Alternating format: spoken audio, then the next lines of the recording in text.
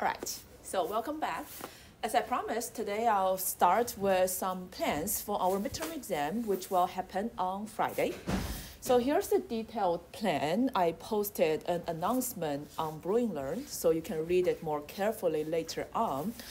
But in short, what's in this announcement is first talking about like when and like what our midterm exam is going to cover. So the midterm exam will cover everything from lecture 1 all the way until the end of today, right? So today we'll finish up our discussion on calculation of entropy changes, which is section 3.4, right? So everything covered from lecture 1 to today are fair game for your midterm exam.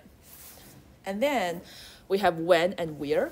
So this room should be big enough, but I also requested like a separate room so that people can sit like away from each other. It's open book, open notes, so people need more space to access their lecture notes.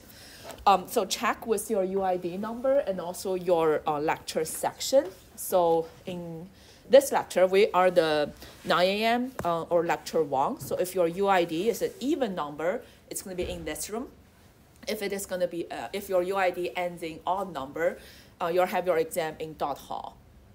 Now your TA or me will be there to administrative the exam with you. What to expect in the exam? So your exam is like what we said in the course syllabus. It's open book, open note, so you can use any lecture notes you like or any like textbook you like or your discussion worksheets. The only thing that's not allowed are any electronic devices. So unfortunately, if you have your lecture note on an iPad, you want to print it out on paper. So we do not allow any electronic devices during the exam. What's that? Okay, structure of the midterm exam. So the structure of your midterm exam is 3 different parts. The first kind of question is true and false problem or multiple choice problem. So the take-home message for the first section is say, this is just like putting the answer. You don't have to explain anything. Just tell me what you think. True and false, multiple choice. All right, so 10 of these kind of problems, each worth 5 points. That takes 50 points. You don't have to give us any explanation.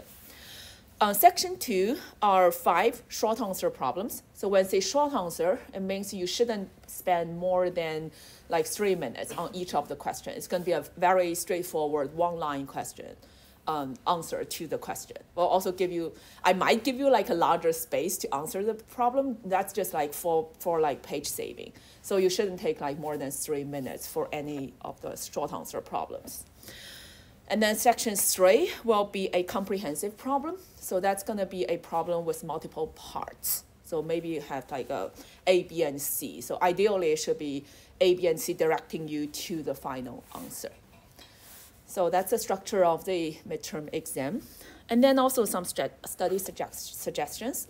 For example, your chapter end problem, your discussion worksheet, example problem we did in class will be a good source to review what's going to be in your midterm exam. So for our Wednesday lecture, we call it a buffer lecture. So that's going to be a problem solving together and also review on every topic we discussed.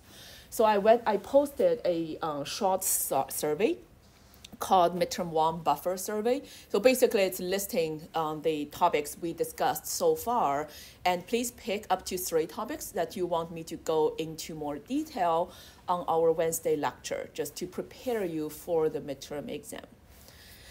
And then I also suggest like you create your own like 1-page formula sheet. It doesn't need to be 1 page. I mean, we don't have limitation on how many lecture notes you want to use, but the most challenging thing I find for any open book exams is don't try to learn the material during the exam, right? You want to already know the material before you walk into the exam room, and that's going to be more helpful for you to prepare your own equation sheet and know where to find what equation.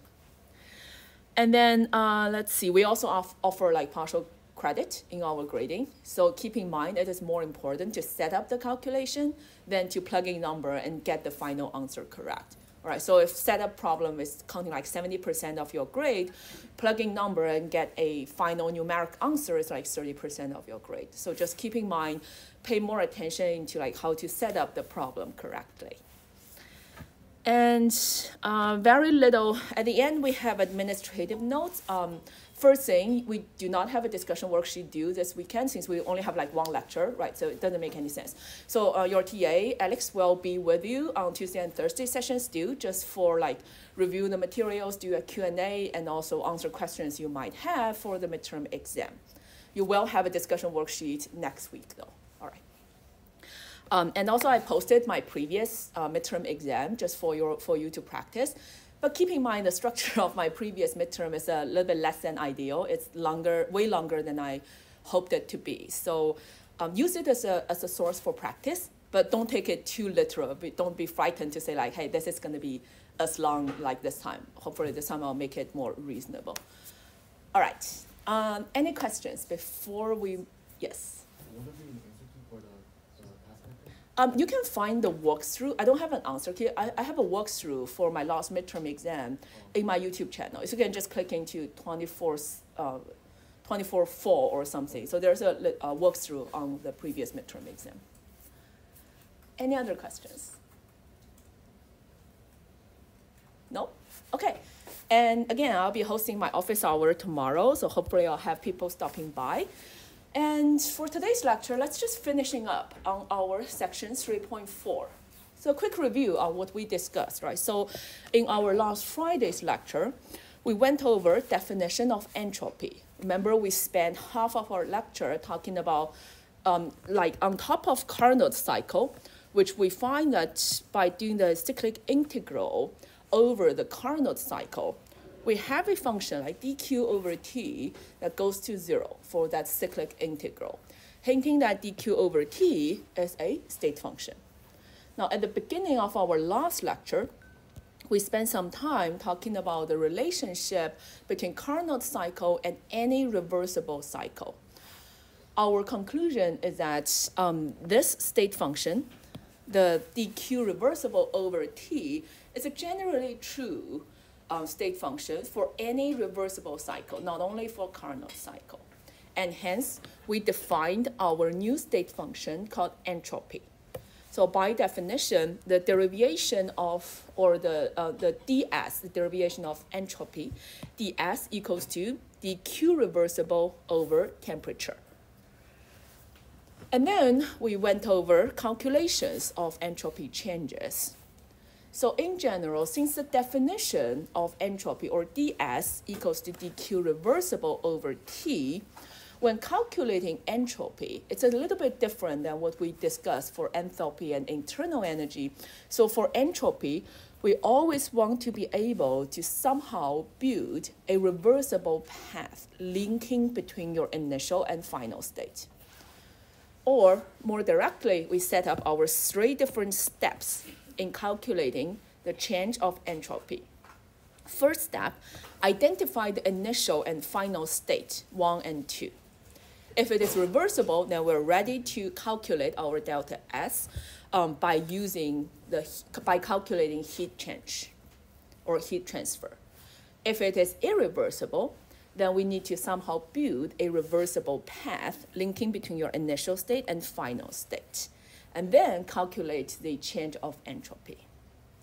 All right, and the calculation here is basically taking the integral of ds, which gives you delta S between your initial and final state. So in our last lecture, we went over several pretty straightforward reversible processes, including like any cyclic process. That doesn't matter if it's reversible or not. For any cyclic process, your delta S will equal to 0. For reversible adiabatic processes, we have delta S equals to 0 because adiabatic processes, you have Q equals to 0, and hence my Q reversible equals to 0. Later on, we also talk about reversible phase change at constant temperature and pressure. We have reversible isothermal processes, isobaric heating without phase change. And then we have ended at discussion of reversible change of state of a perfect gas. All right, so in here, let's just pick up from where we left and talking about what is delta S for this reversible change of state of a perfect gas, like a general expression. So on my lecture note, I'm just going to quickly write with you like what exactly are each of the term mean, just to refresh your memory. So first one, we have reversible. So a reversible process tells us we can use relationship like ds equals to Q reversible over T. Or the other way to put it is you can write Q REV equals to TDS. At the same time, for reversible processes, we know the work reversible equals to negative PdV.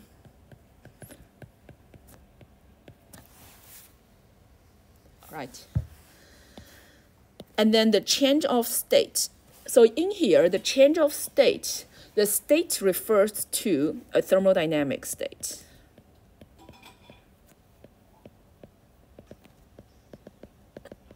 So remember in our lecture 1, we discussed that a thermodynamic state tells us like, hey, we specify our macroscopic thermodynamic properties like pressure, volume, and temperature.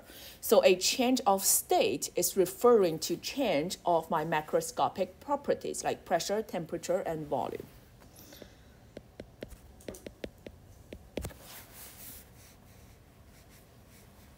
All right. And at the end, we have our perfect gas. So whenever we refer to perfect gas, well, we have PV equals to nRT. And then for perfect gas, we have our du equals to Cv dt, dH equals to Cp dt. And on top of everything that's stated in here, we also have our first law of thermodynamics, which is du equals to dw plus dq, or you can also write it as delta u equals to w plus q. And now in here, we'll do a quick derivation to get a general expression for delta S, or the change of entropy of any reversible change of state of a perfect gas. So I'm going to do that on the board with everything labeled here.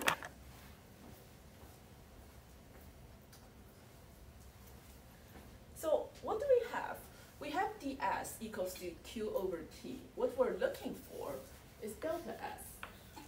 So naturally, my delta S equals to the integral between 1 to 2 dq reversible over T.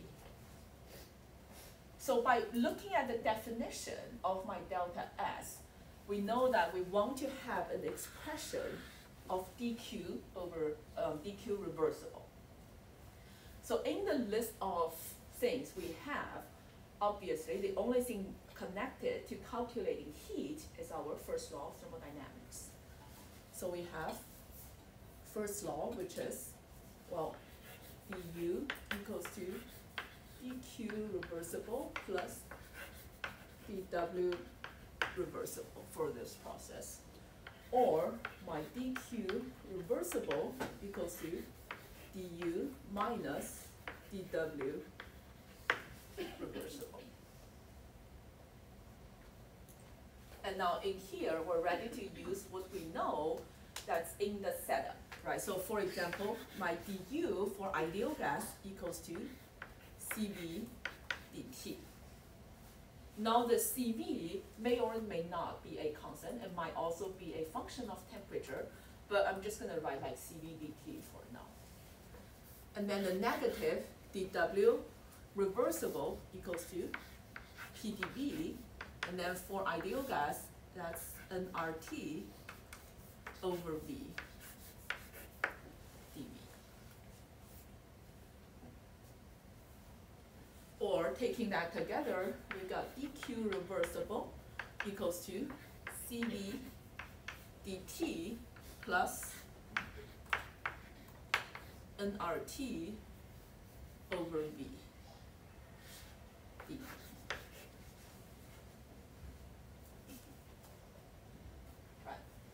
And then just using my ds equals to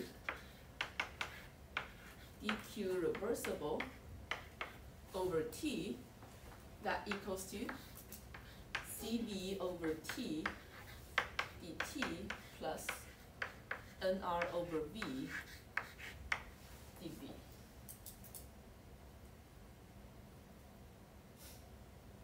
And then taking the integral on both ends, we got our expression of delta s equals to integral of cv over t dt plus nr ln v final over v initial.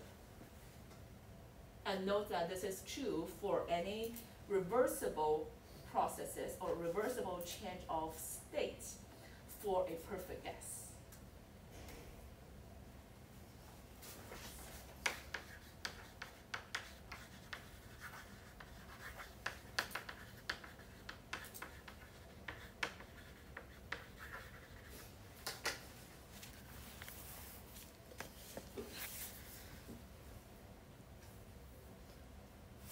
All right.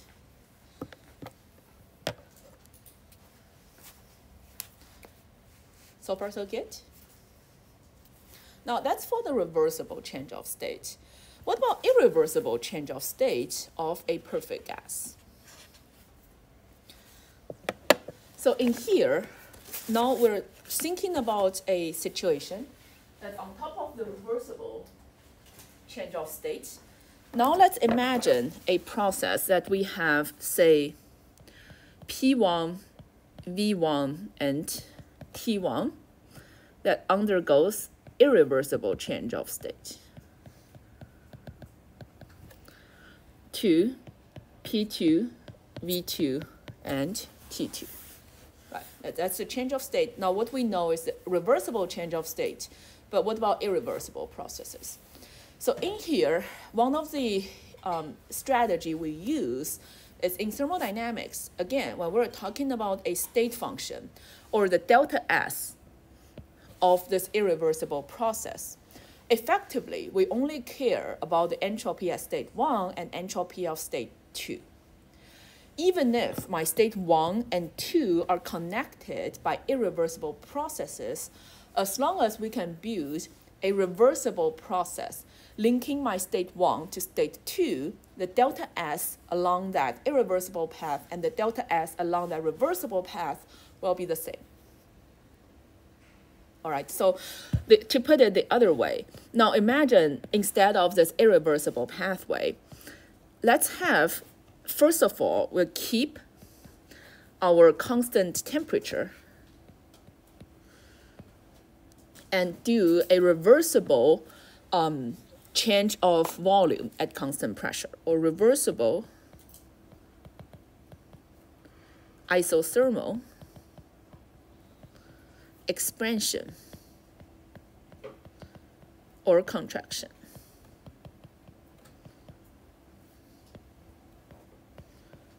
Compression, sorry.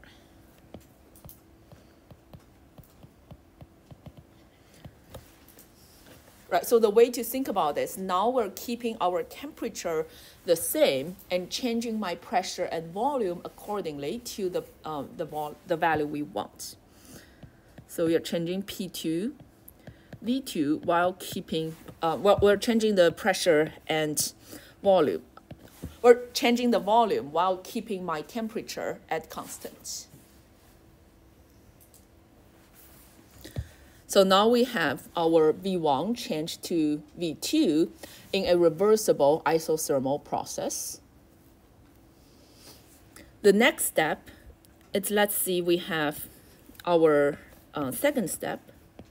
Now we want to reversible change our heat. So it's like a very slow cooling or heating process of my gas, keeping the volume at constant.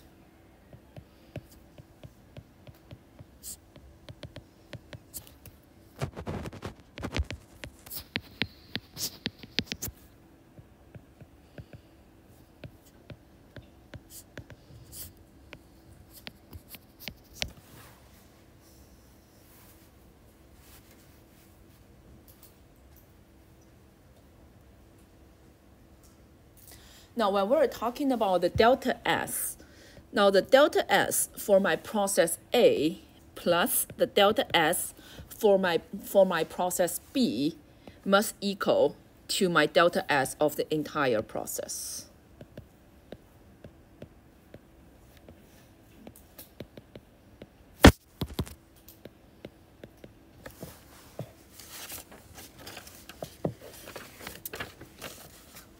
All right, so the whole point here is thinking about reversible path that we can build so that we can solve for an irreversible process. So we'll see several examples after this. This is a general leading philosophy. We went over this already, right? This is true. The delta S equals to delta SA plus delta SB because my entropy is a state function.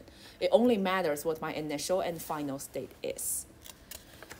So now let's move on to several examples and see how do we use it.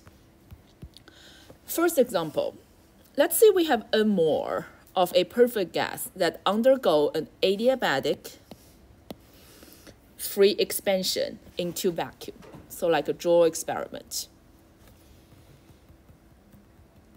Now this is an adiabatic free expansion. How should we set up the calculation to get delta S? One of the common misunderstandings here is even if this process is adiabatic, the delta S is not 0 because the free expansion into vacuum is not a reversible process. All right, so even if my overall process is adiabatic, the ds is not 0 because here the dq is the dq irreversible. It's not the dq reversible.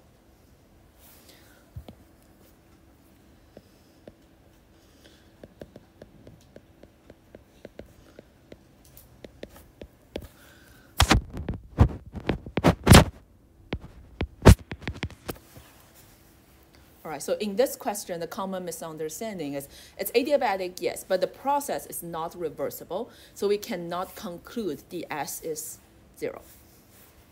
So how do we do this? So for this question, we want to set up a reversible path so that the initial and final state are the same. Now in this question, what is our initial state?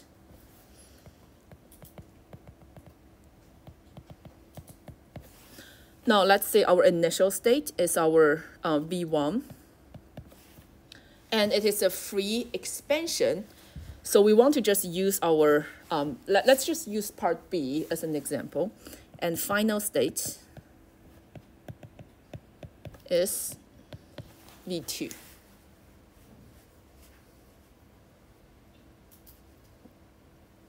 So like what we just used, in order to set up a process to calculate delta S for this irreversible process, we want to dream up a potential reversible path linking my initial state and final state.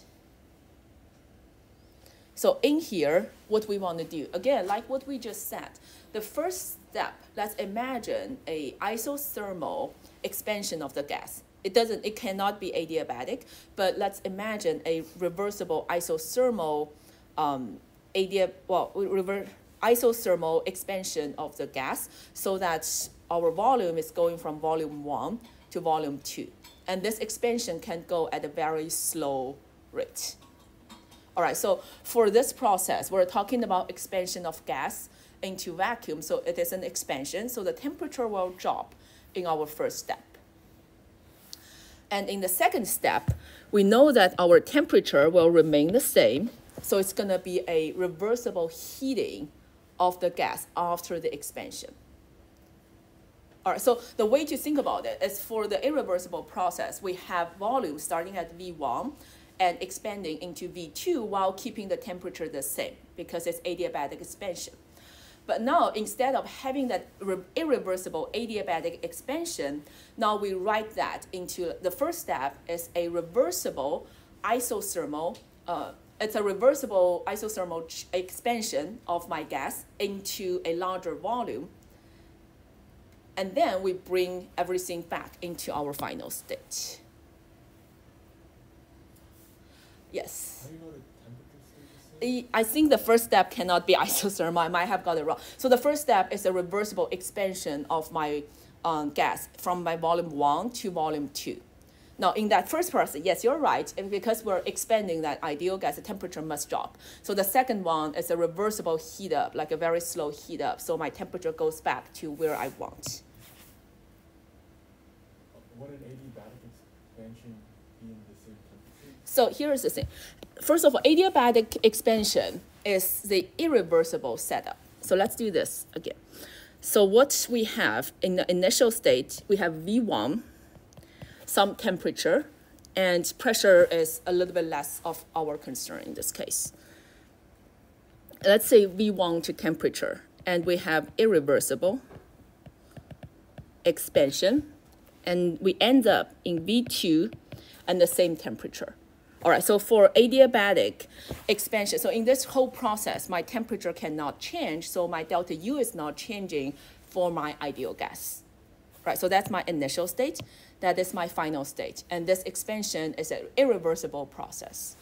Now what we want to do is having a reversible expansion. So my V1 goes to V2, and my temperature drop into something called T prime.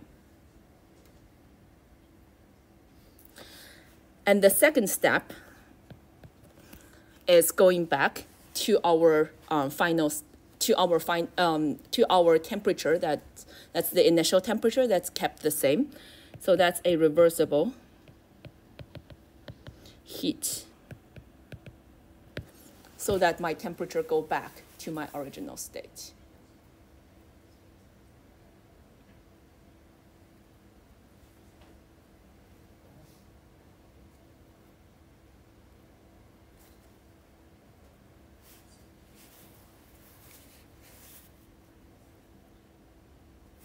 And then we can set up our, since we can set up this pathway to link my initial and final state, it's more straightforward to just use our original equation that we just derived. So let's see. For our first step,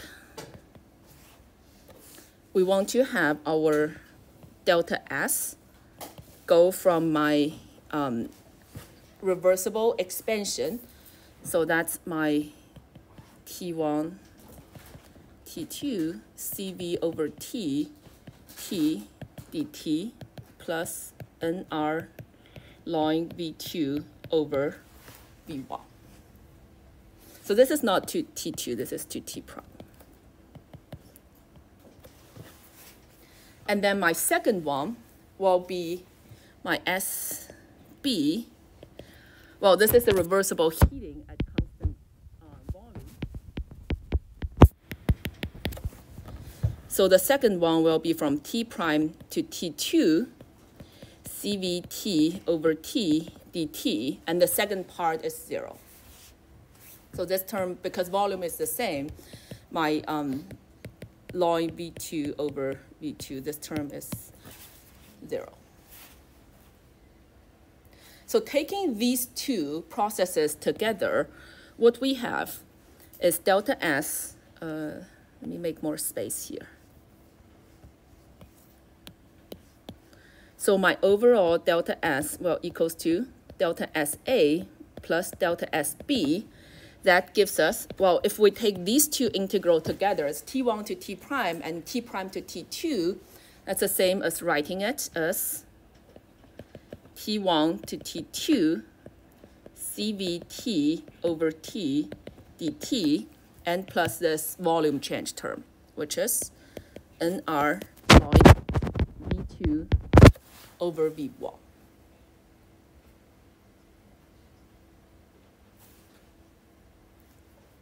With me so far? So instead of working on this irreversible process directly, we're building hypothetical two reversible processes that's leading to the same final state. So taking this together, what we end up having is this integral here. So this part is effectively talking about the change of our delta U and also our delta T between my T1 and T2. But my T1 and T2 are the same because after the two-step, these two integral will add up to each other to T1 to T2, and my T1, T2 are the same. So this term ends up to be 0 because my initial and final temperature is the same. What we need to calculate is this part, the volume change part.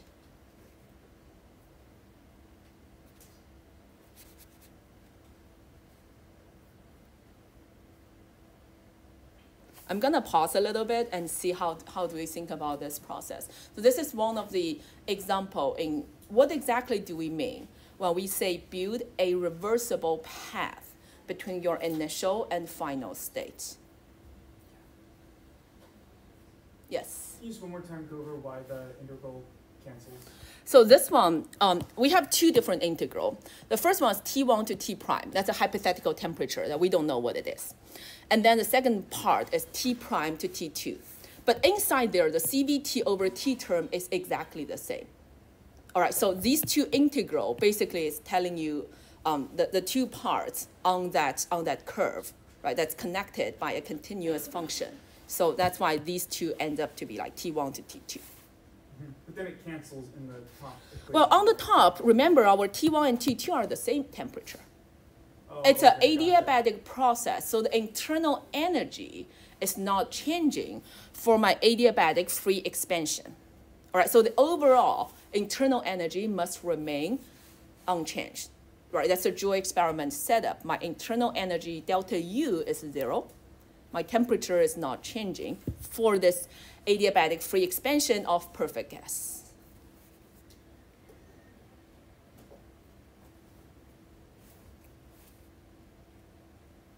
How do you know which step to do first? It doesn't matter which step to do first. You can reverse it and you get the same answer. Yes? So to conclude that there's no change in temperature, you got that work is 0, and Q is 0 is given, and then that means U is 0, which means no temperature change? Let's see. Right, that's one of the logic you can use. That's the logic we use for the Joule experiment. The other logic to use, it's an adiabatic process.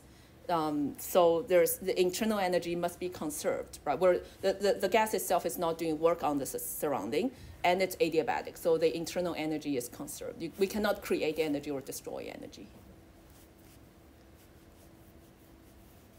Yes? Do you mind explaining why we know that temperature stays the same again? I keep getting confused. So in this one, this goes back to our Joule experiment. So I guess the way to put it is the temperature is not it's the same at your initial and final state. The temperature can change during the process. So for this example, we have adiabatic free expansion of your perfect gas into vacuum. Right, so it's adiabatic. The system and surrounding are separated by an adiabatic wall, Q equals to 0. Now, the gas itself is not doing work on the surrounding, W is 0. So the delta U, or the change of internal energy, must equal to 0. And since we're talking about an ideal gas, remember for ideal gases, the internal energy is only a function of temperature. So because delta U is 0, the change of temperature at initial and final state must be 0 for Joule experiment. So for any like adiabatic process, this is just because it's like a This is a special case, all right? So it's not true when we say all adiabatic processes temperature is constant. It's for the Joule experiment where it's adiabatic and work also equals to 0 and it's ideal gas. Is the work 0 because it's expanding? It's expanding into vacuum. So that's why the work is 0.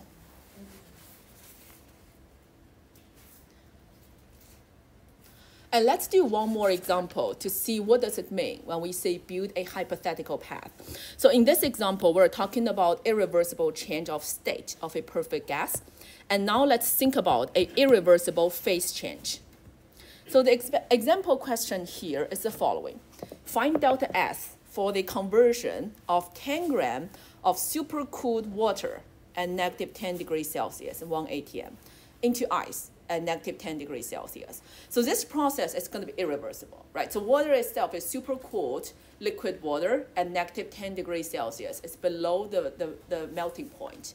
So once that liquid water is being transferred into ice, it cannot be reversible if we directly have the phase change. With me so far? So this is why we cannot directly use delta H of freezing for this question.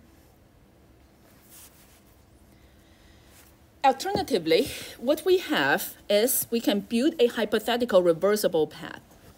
So in this question, what we have in the initial state, that's a liquid, and what we want is the solid ice, both at negative 10 degrees Celsius.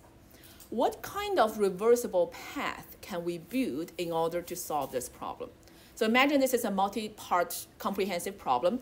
The first question we'll ask you is, give me a reversible path leading from your initial to final state. So how do we build it? Yes?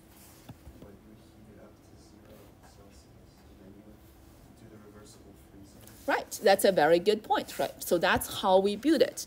The first one is we want to, what do we have? We have a way to calculate the reversible phase change and the entropy associated with the reversible phase change. So our first step is we want to bring the temperature up so that we can have reversible phase change. So our process A will be a reversible isobaric heat of my liquid water. Right, so my T initial is negative 10. Let's say my T prime or T intermediate is 0 degrees Celsius or 273 Kelvin liquid. And my pressure kept the same.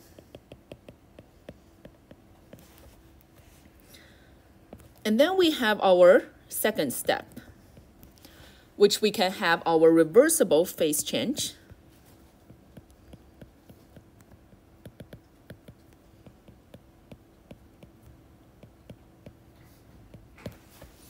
And we have a way to calculate our reversible phase change, which basically saying like, hey, we have constant T and P, and my Q reversible equals to QP, which is my delta H of phase change.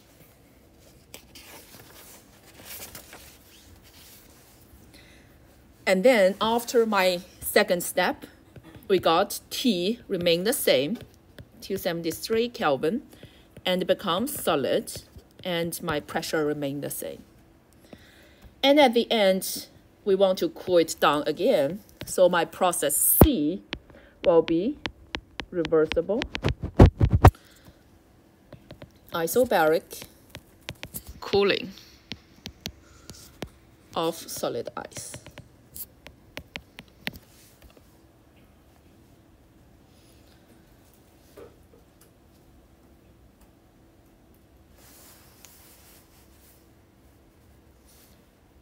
So in here, what are the things we have?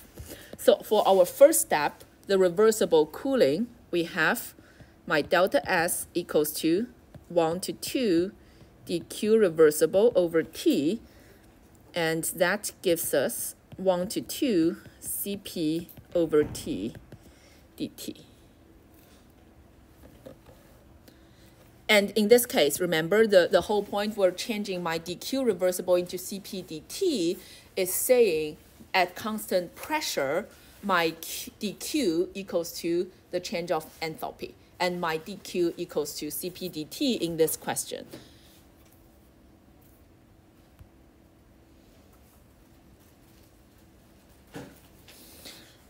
The same applies to this one, the reversible yes.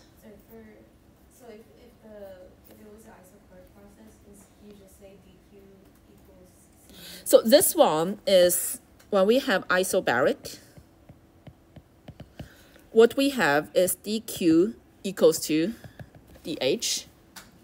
And my definition of my Cp, well, so in this case, my average Cp value is given, so we're just treating my Cp as a constant. And then my DH becomes given CP is a constant. So can you say the same thing for an isochloric process? For isothermal? Isochloric, you would CV. Yeah, if we give you CV as a constant, then we can write du equals to CV dt directly at constant volume. And then for part C, that's the same. We're just taking the integral between 0 to negative 10 instead of negative 10 to 0. And for our part B, which is a reversible phase change, we have delta S equals to delta H.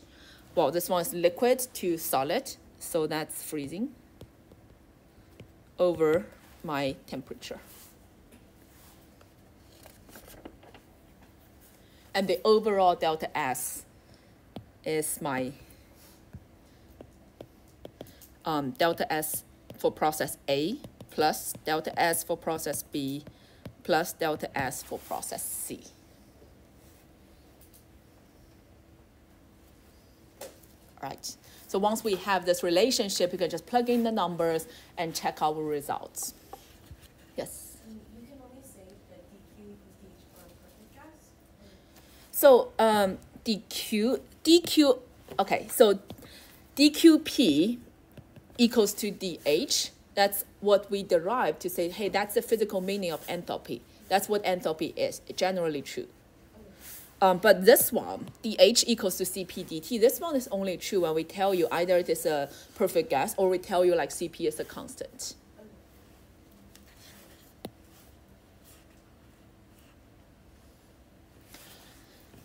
Okay, and one last question, which is again, an irreversible process and thinking about how can we build reversible pathways leading to that irreversible process.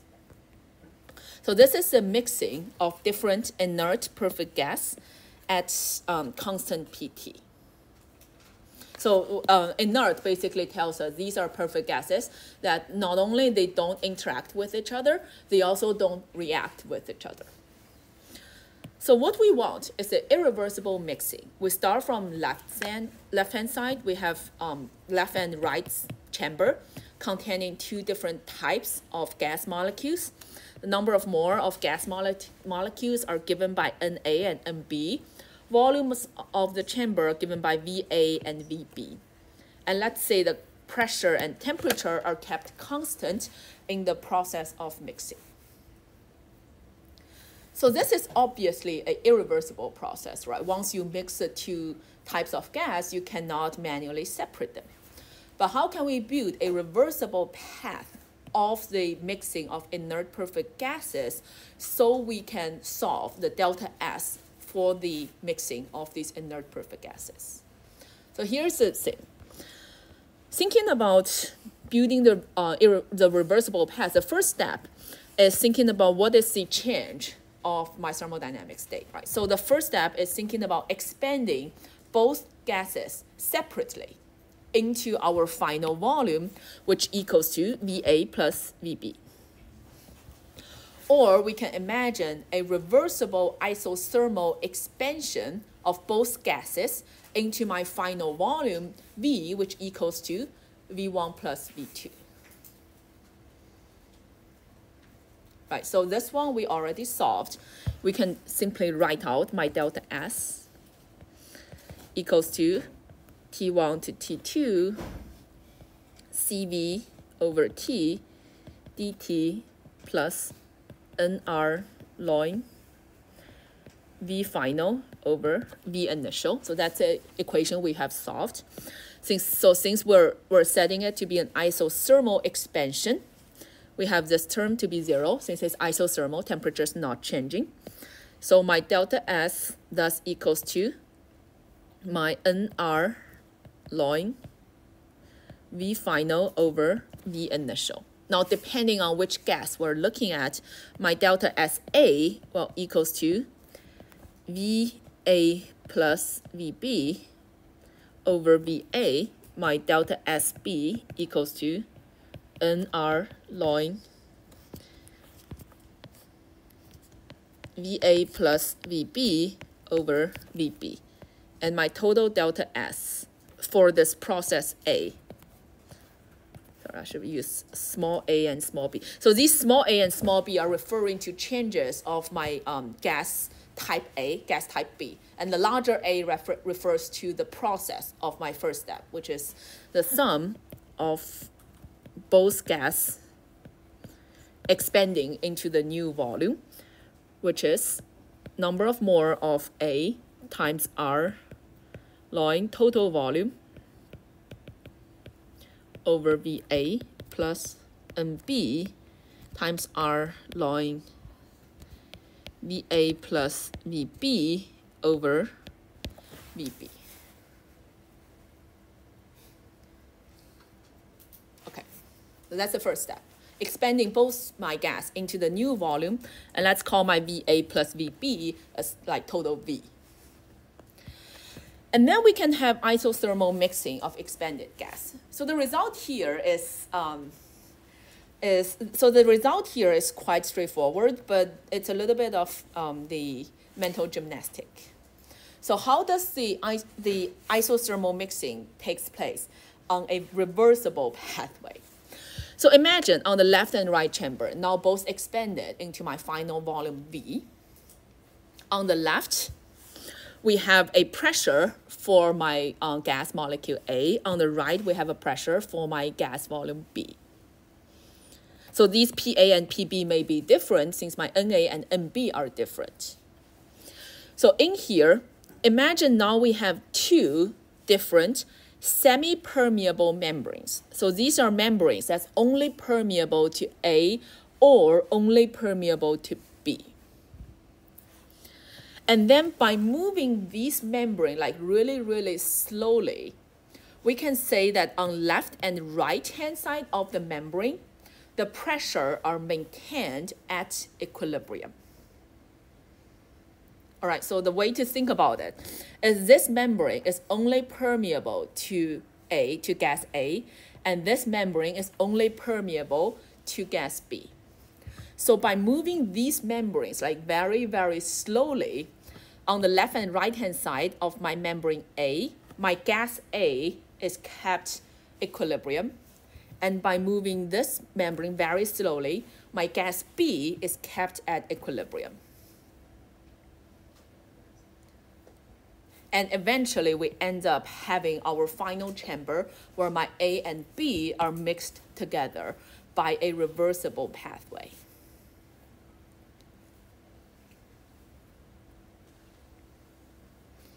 So in this entire process, we're talking about an isothermal process. So my delta U equals to 0 for my perfect gases.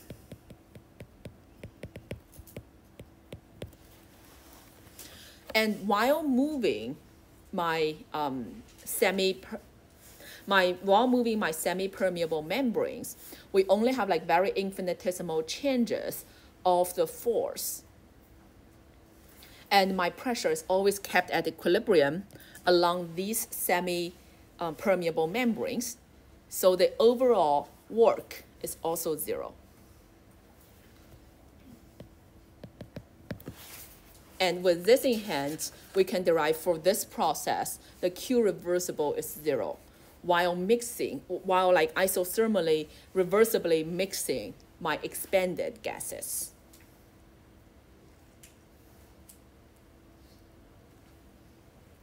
So this is a little bit of the mental gymnastic. And again, your textbook has a very long illustrated paragraph describing how this process is taking place as well.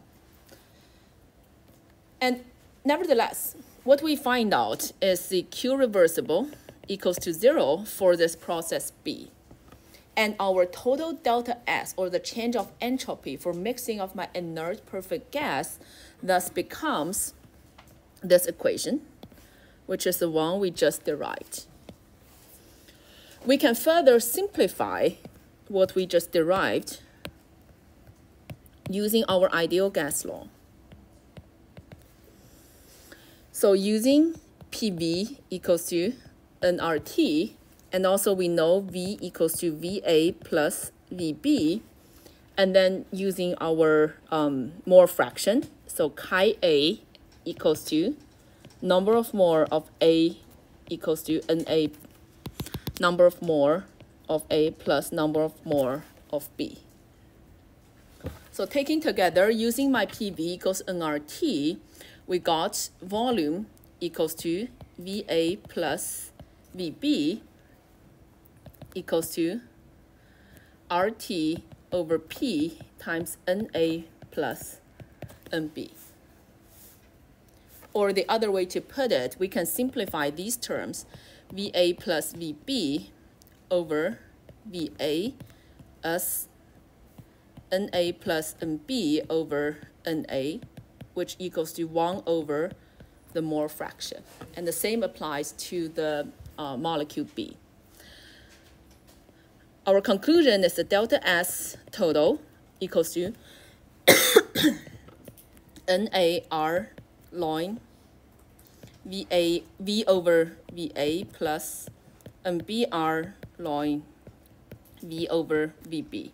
Or replacing this V over VA term with a mole fraction, we got that equals to NAR ln chi A minus MBR ln chi B. So that's for perfect gas, mixing of perfect gas at constant temperature and pressure. I'm running out of time, but again, if you have any questions, feel free to check with us in review sessions and also in my office hour tomorrow. And also remember that 1-point survey in what topic you want me to cover more on our Wednesday's buffer lecture. All right, and good luck preparing. I'll see you on Wednesday.